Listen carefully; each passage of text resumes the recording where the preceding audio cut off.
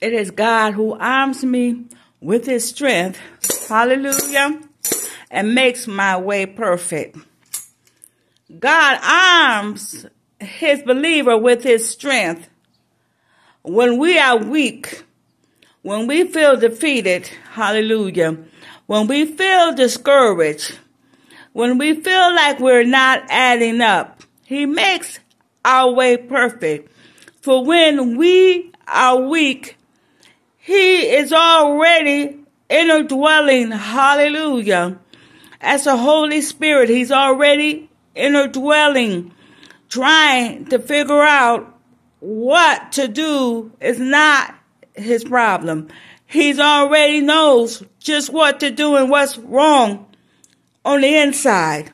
He already is on the job. He's a doctor in the Holy Spirit. Hallelujah. It's the Holy Ghost, the keeper of the city of our soul, who discerns the mind of God for the believer. So we don't walk out of step and we don't come outside of the alignment of the cloth, of the calling, of the Holy Spirit, of Christianity, of religion. We have to walk according to the words of God. We find these truths to be self-evident that if we walk with God, that God will walk with us. We know that he orders our steps and he delights in our way. Hallelujah. It is God's desire that we walk training steps that are ordered by the word and led by the Spirit of God. It is God's desire that we do not step out of his will, that we do not step out of his mannerisms. We have to walk close with God. We want the Lord to walk with us. The song says, "Walk with me, Lord, walk with me while I am on this Christian journey. I want Jesus to walk with me. Hold my hand, Lord. Hold my hand. I want Jesus to hold my hand while I am on this Christian journey. I want Jesus to hold my hand." We have to keep our hand in God's unchanging hand. We need Jesus to lead the way. Hallelujah. We need Jesus to instruct us and guide us through the Holy Spirit. We have to have a made-up mind. Hallelujah.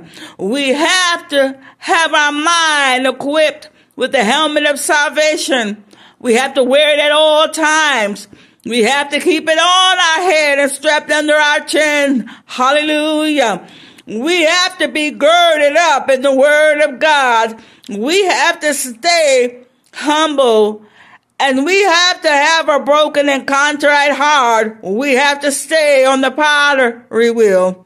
We have to ask God daily, "Lord, make me all over again." When we find ourselves becoming arrogant, hallelujah, when we find ourselves not lining up with the word of God, when we find ourselves not being able to love like God has instructed in his word, when we find ourselves coming out of the will of God and not acting in his attributes, hallelujah, we have to get down on our knees and take our time again and again and again and again and again and again with God.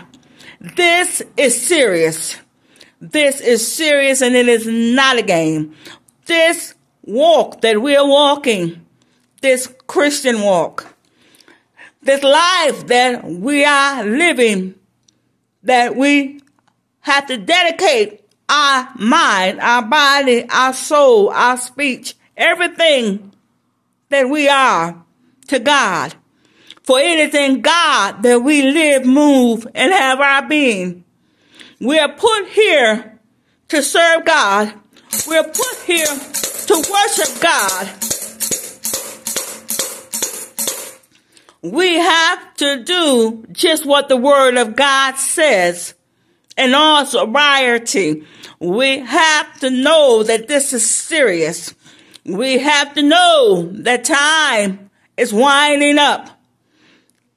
Jesus is coming back for his bride, the church. We have to be prepared and have oil in our lamp, for suddenly, we shall be changed. Behold, we shall not all sleep. In a twinkling of an eye, we shall change from mortal to immortality. We shall be changed. We have to have this mind. Put on the mind of Christ. Put on the mind of Christ.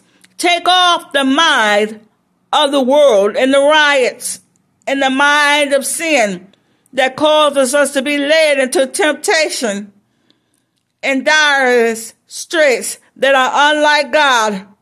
Straits are strongholding straps of sin that desire for us to be tangled and wrapped outside of the will of God.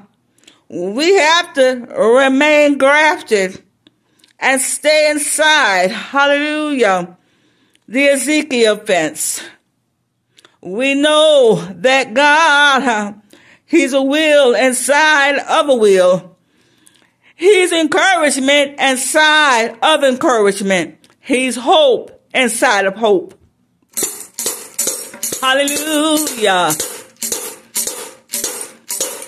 We find this truth to be self-evident that down through the years, every day that we woke up to see a brand new day, every breath that we take, it is all because of the goodness of God.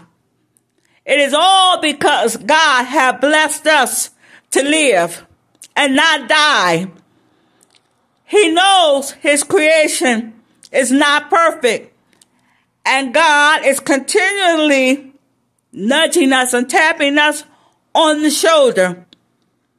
The Holy Ghost has to continuously nudge us to tell us, get back up, get back up, get that back straightened out with God. Don't leave it there in a mess. Pick it back up and tell God you're sorry. Tell God you repent. Tell God, I've fallen short, Father. My Father who art in heaven, I've fallen short. I thought I had it all under control and I messed this all up again. God is able. He's able to correct your footsteps that you'll go right back into the right path, running right back to God. Hallelujah. Be blessed.